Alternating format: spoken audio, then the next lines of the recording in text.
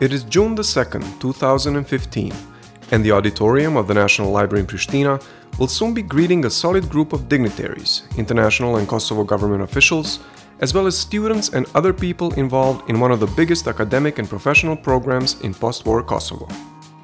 It is 10 years of Young Cells Scheme, the EU postgraduate scholarship program for Kosovo, aiming at contributing to the creation of an effective, efficient and transparent public administration in Kosovo at all levels. It is a challenging yet rewarding program for everyone involved, including its past and present team leaders. I had the opportunity to better understand what Kosovo is, how a process of state building and of transition is working, especially by let's say, a very favorite point of view. I mean, I worked for years at the university, but I never had the opportunity to see this linkage, this direct link between higher education and public administration.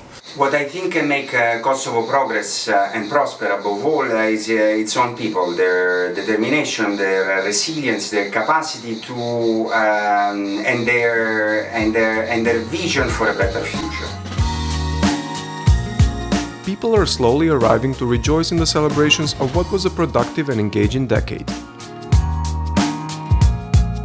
Managed by the European Union office in Kosovo and implemented by the British Council, YCS aimed at improving the professional capacity and expertise of civil servants in key sectors of the Kosovo public administration by offering the opportunity to Kosovan graduates to undertake postgraduate master's program in EU universities in order to support the Kosovo government to meet the obligations arising from the EU integration process. From the perspective of a former YCS grantee, I would say that this scholarship was one of the best experiences in my life, as it provided me with the opportunity to gain professional knowledge and obtain a professional expertise from a top-level university in Europe. As someone that has highly benefited from the Young Cells Scheme program, the program has actually allowed me to improve my professional expertise and my professional capacity as well, therefore allowing me to transform my personal life, as well as now proudly so being able to transform the lives of those around me. A total of around 250 grants were awarded since YCS's initiation, in fields ranging from EU law and economics to European affairs and public policy.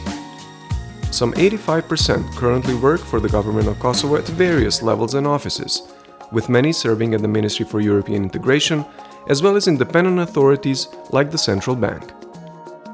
The program has had huge impact in terms of reforming public administration and has contributed in today basically revolutionizing the public administration in Kosovo, where key position within public administration has been occupied by the Young Cells Scheme students. The whole experience and the whole of the change of mentality and behavior that occurs while you live in the EU then would also be applicable to Kosovo, and that would make the project's impact even wider than just the government.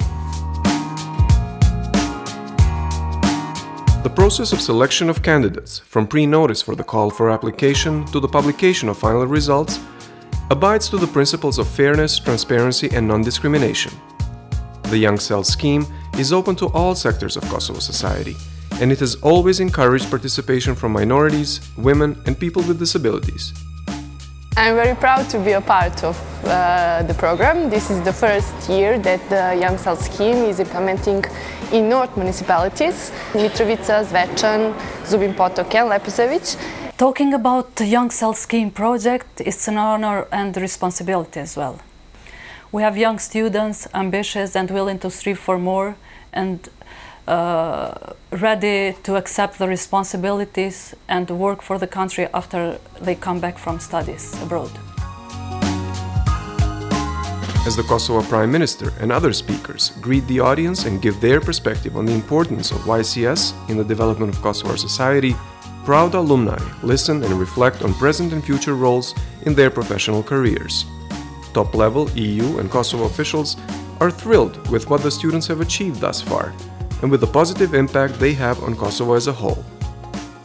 As a result of this project, hundreds of people, young people from Kosovo, have benefited so far, and we are delighted that all of them now contribute and work for the Kosovo institutions, both on central and local level.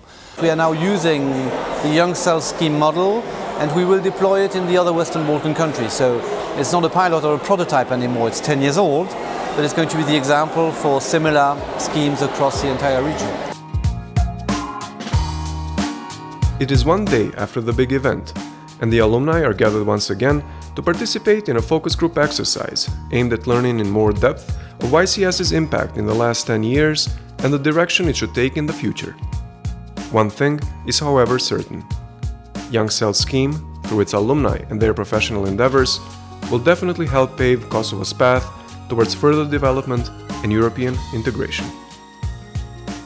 It's a project that is tangible, it's long-term, it has been an investment in human capital which will stay in Kosovo, and I think it will be remembered as one of the key projects because of the people that will remain and continue contributing to Kosovo society.